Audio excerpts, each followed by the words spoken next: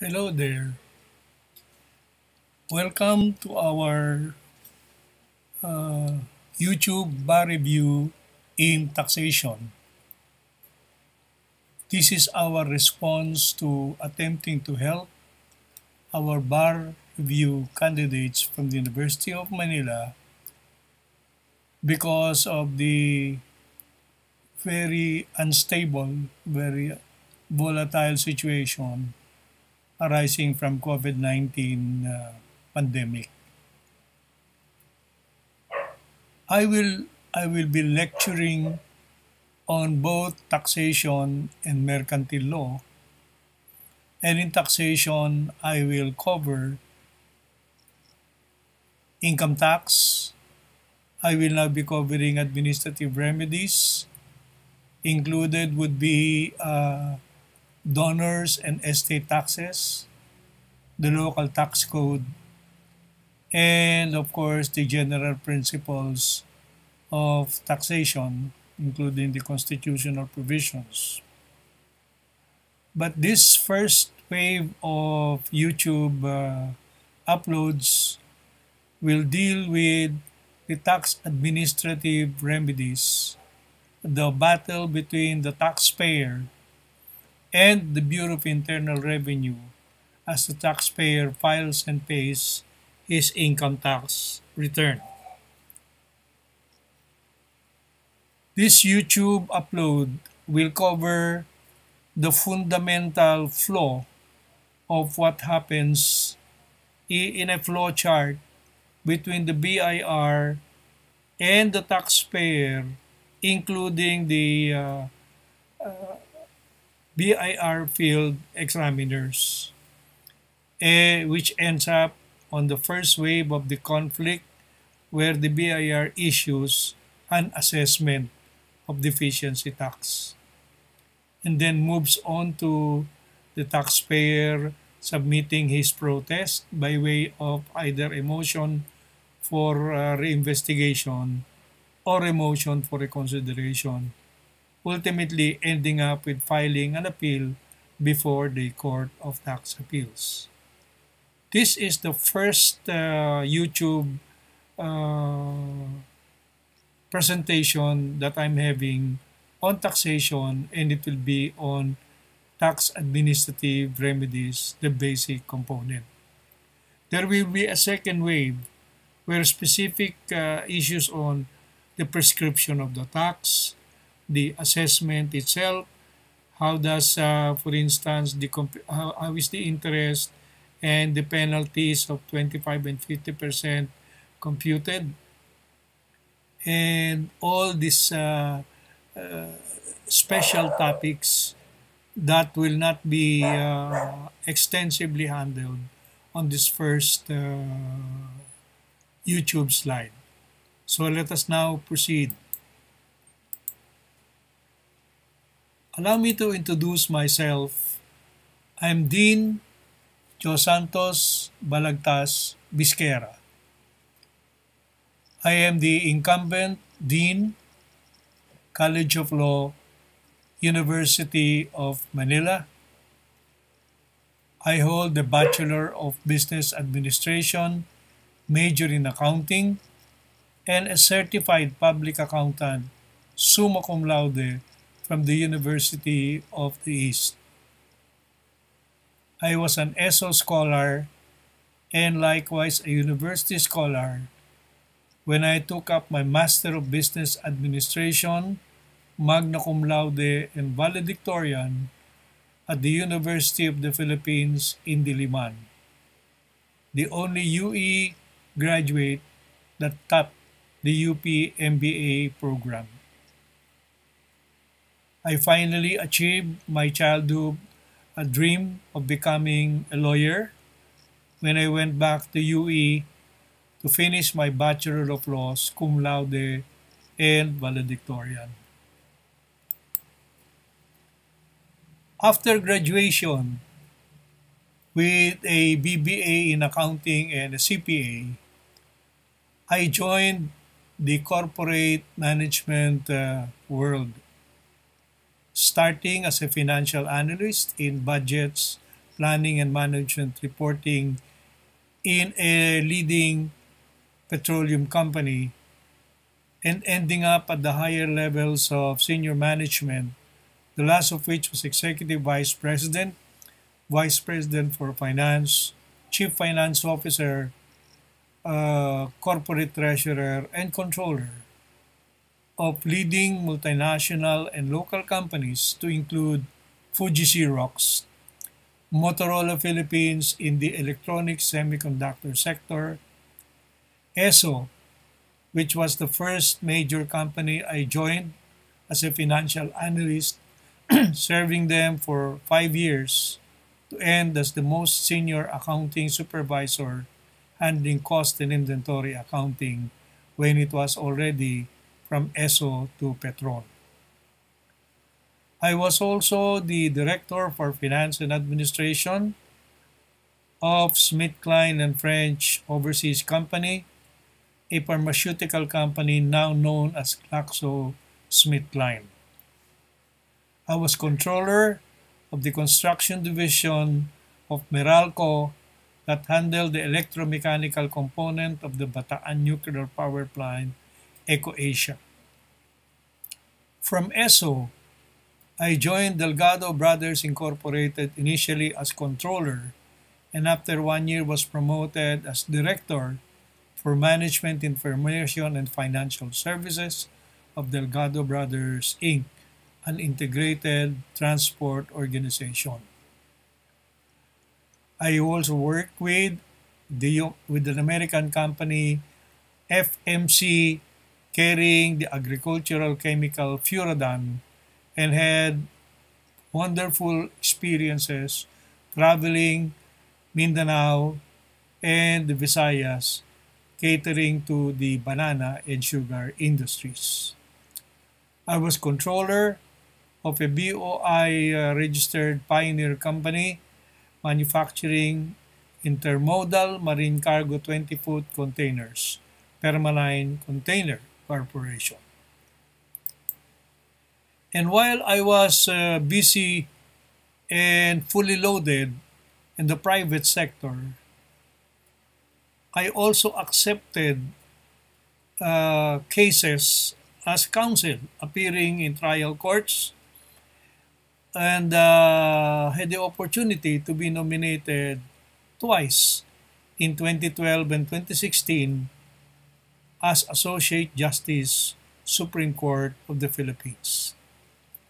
I am an incumbent professorial lecturer in criminal law and mercantile law of the Philippine Judicial Academy, the training arm of the Supreme Court for its judges. I am the incumbent dean, as I was saying, of the College of Law of the University of Manila, its current Vice President for Legal Affairs, and member of the Board of Trustees of the same school.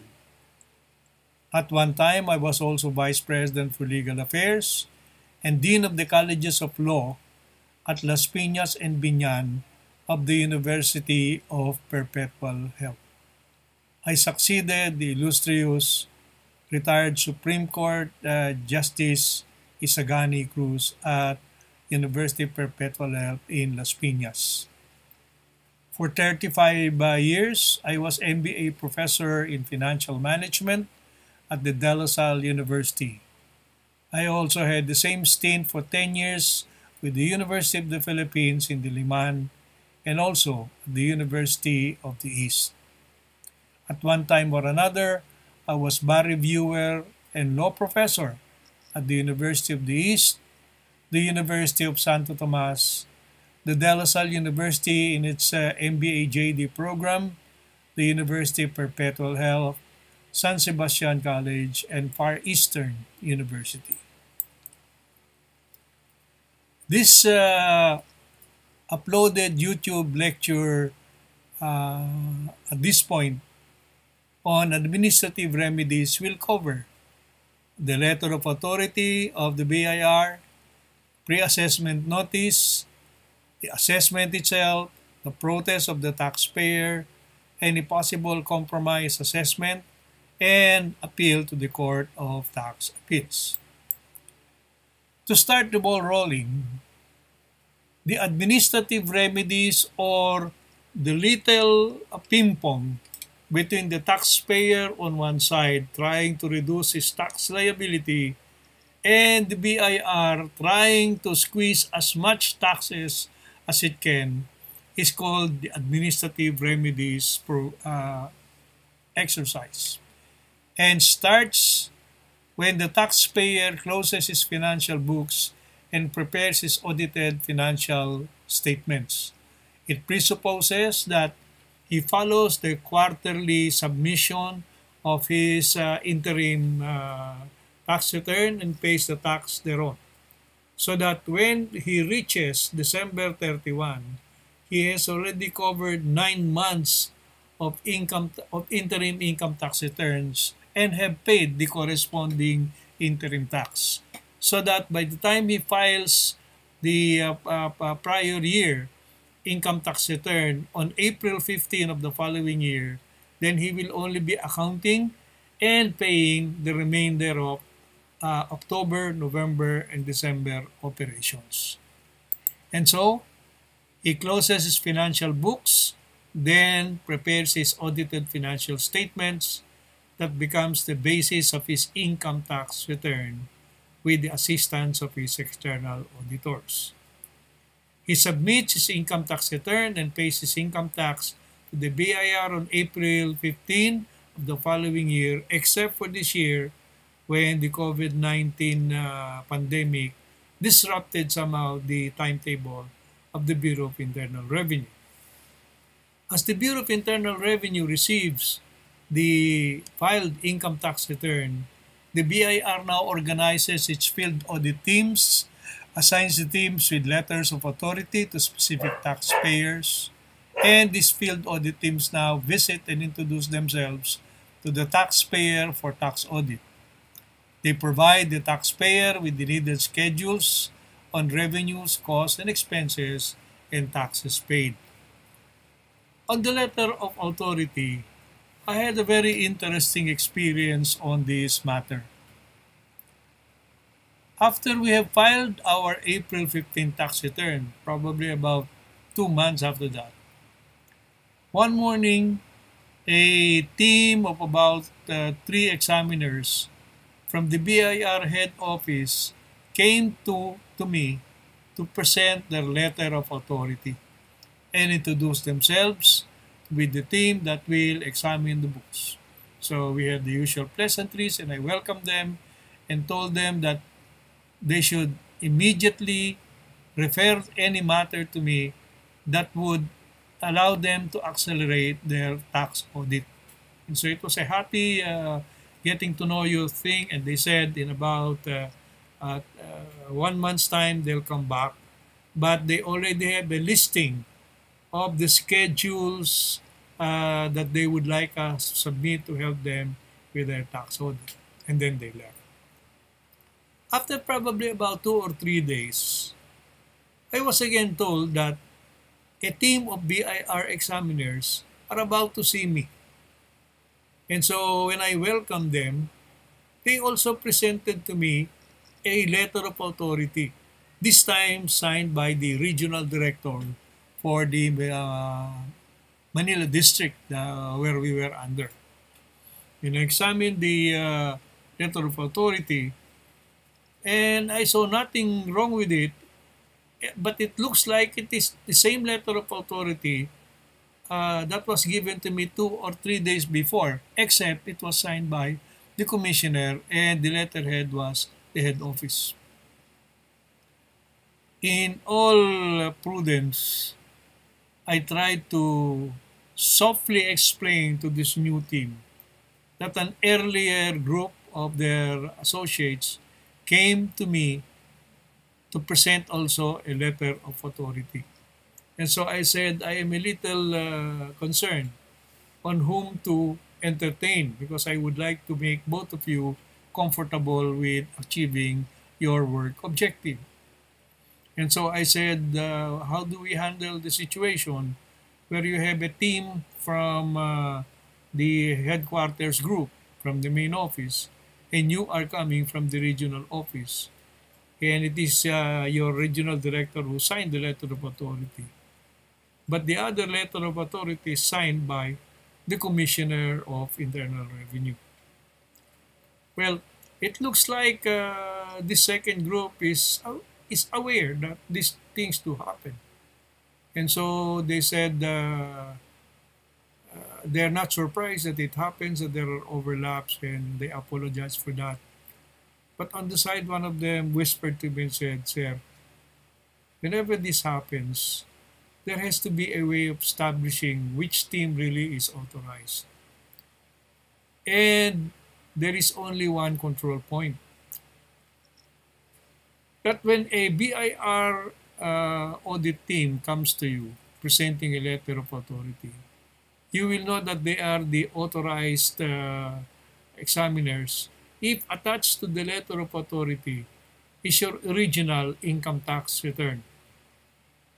So I said, "Do you have it?" And he showed to me attached to his own copy of the letter of authority, the original copy that we filed with the Bureau of Internal Revenue of the income tax return. And I even checked that it was really my original signature. So I smiled because it looks like that way of explaining is credible, even if they're a little more careful that it may be the top 1,000 corporation team in the head office. That must be the other team handling our account. So I said, I am a little confused on this one. Would you allow me a couple of days to check with our tax consultants, SGV, and we'll let you know on how we can proceed. But be rest assured that we welcome you to be our partners in this audit examination. So they left. True enough, when I consulted my tax friends and consultants at SGV, they did mention that these things are happening for a lot of reasons that are very interesting. But they confirm that the team that has the original copy of the income tax return would be the authorized team.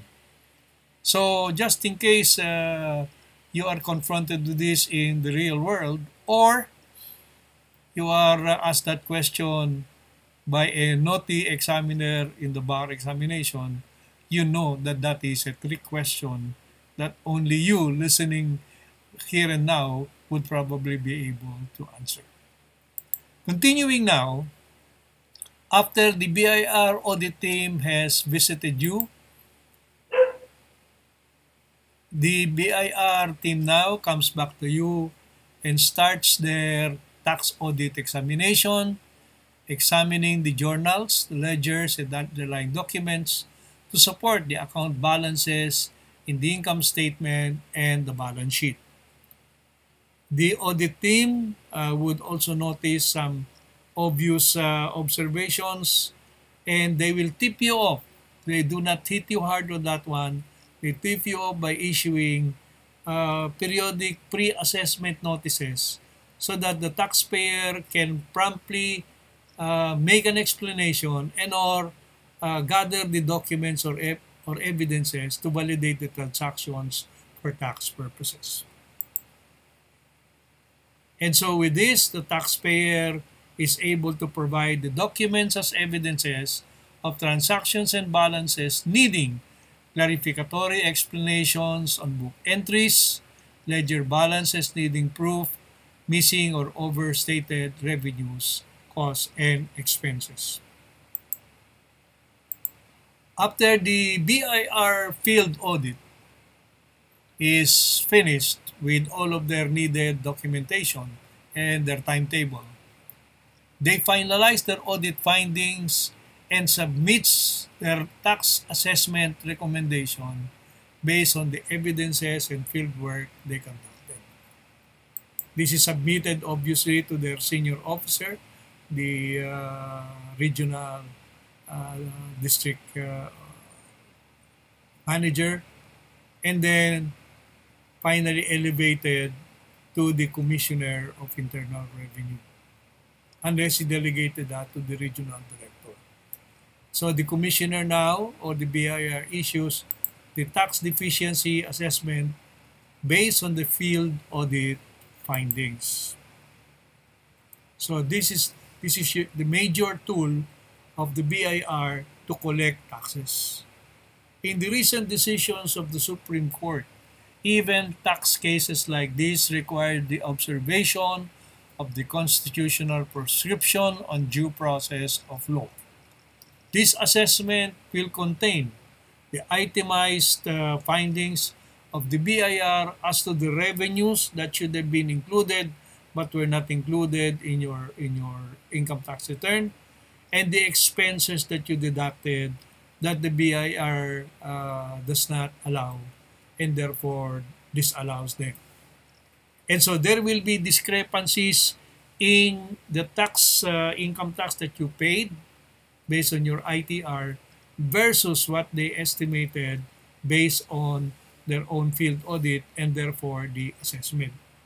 The assessment will not only identify the items that to them are not acceptable, the BIR now is required to present the law that essentially is their basis for such disallowances or impositions of additional taxes.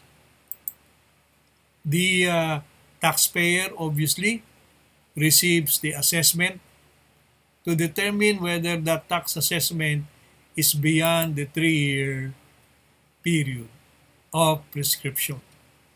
Take note that the taxpayer should immediately check whether the assessment is being submitted to him within 3 years from the time of the filing of the ITR. Otherwise, if the tax assessment is served beyond the 3-year period, then the taxpayer has won his first round, because any assessment beyond 3 years from the date the ITR was filed is already part of the prescriptive period and the tax liability has prescribed. And therefore, the taxpayer can now move to protest the issuance of the assessment on the basis of prescription.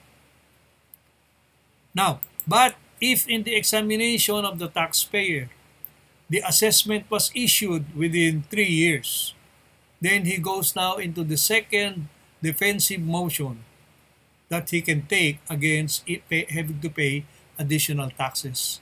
And this is to check whether the assessment is correct or wrong. So the taxpayer now scrutinizes the items that were disallowed in terms of deductions or the inclusion of revenues that he did not include, to determine whether or not the BIR assessment is wrong as to the legal precepts, insufficient documentation as evidences, and computations. There is the assessment. There is the taxpayer reviewing whether or not the assessment is wrong. Unfortunately, he finds that it is not wrong, meaning it is a correct assessment, and it is probably better for him to pay the tax deficiency assessment. Who knows, the assessment could have even been higher had the BIR found more time to identify the disallowances. So some taxpayers would immediately pay, more so when the tax deficiency is tolerable. But assuming for the sake of the exercise that the taxpayer did not agree with the assessment, he now has the opportunity to file a protest. And that protest against the assessment has to be filed within 30 days from the time he received the assessment, where he had differences with the BIR on legal precepts, insufficient documents as evidences, and computations. The protest can either be in the form of a motion for reconsideration or a motion for reinvestigation, either which should reach the BIR 30 days from the date the assessment was received by the taxpayer. Since the taxpayer has a protest, the taxpayer files a motion for reinvestigation when he raises questions of facts in the assessment. It is possible that the BIR did not receive any documents as evidences to support the stand of the taxpayer. And when the taxpayer for any reason finds these necessary documents, then the appropriate protest would be a motion for investigation so that he can now submit those documents for the BIR to reassess again their position with the documentation as evidences. But assuming it is not the question of fact that comes up, it is now a question of law, so that the taxpayer now will file a protest by way of a motion for reconsideration because they differ in the way to interpret the law. The motion for reconsideration becomes the protest and is submitted to the BIR 30 days from the receipt of the assessment. The taxpayer is also allowed another 60 days to present his supporting documents in order to strengthen his protest.